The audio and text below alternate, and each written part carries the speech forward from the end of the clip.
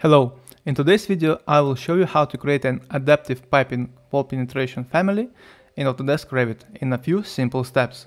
Let's get started.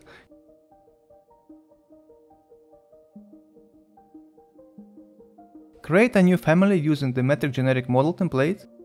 In our case we'll use the template we've created previously based on the same family type. Then go to the front view and create two circles using the extrusion tool, one inside the other. Label the circle dimensions.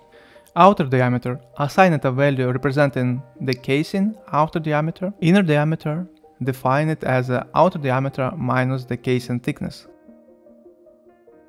Click apply and label the dimensions. The casing geometry is now complete. Next, use the void form to create the penetration. Set the outer diameter of the void form equal to the outer diameter of the casing. Save the family, but uncheck the cut geometry option to the void form.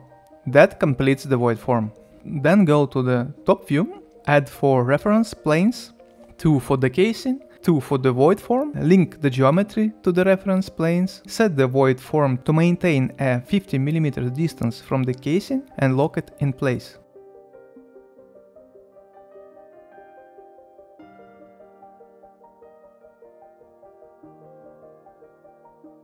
Add pipe connectors to the family. Assign their diameter to the family nominal diameter property.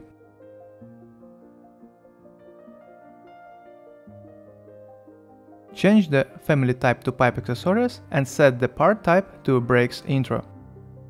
Add 2 dimensions to define the casing length. Label them L1 and L2. Use the shared parameter file to create a property for the casing length, so it can be adjusted after insertion into the model. Then update the family description. In this case, we will call it wall penetration. Set the preferred references for the planes linked to the casing. These references will serve as an anchor point to adjust the casing length. Load the family into your model. If something isn't working as expected, check the family for errors. For example, we're missing assigning one of the diameters in our test. Ensure that diameter 1 and diameter 2 are properly linked to the nominal diameter. Then load the family. Once you position the family in the model, you may notice that the opening does not appear automatically.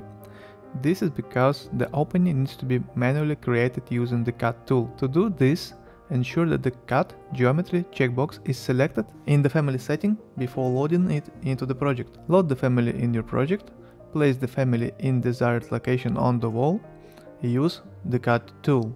Select the wall in which you want the opening to appear, then select the family to cut the wall and create the opening. Now the wall will display the opening as intended. Now let's test the family. The penetration opening moves with the pipe.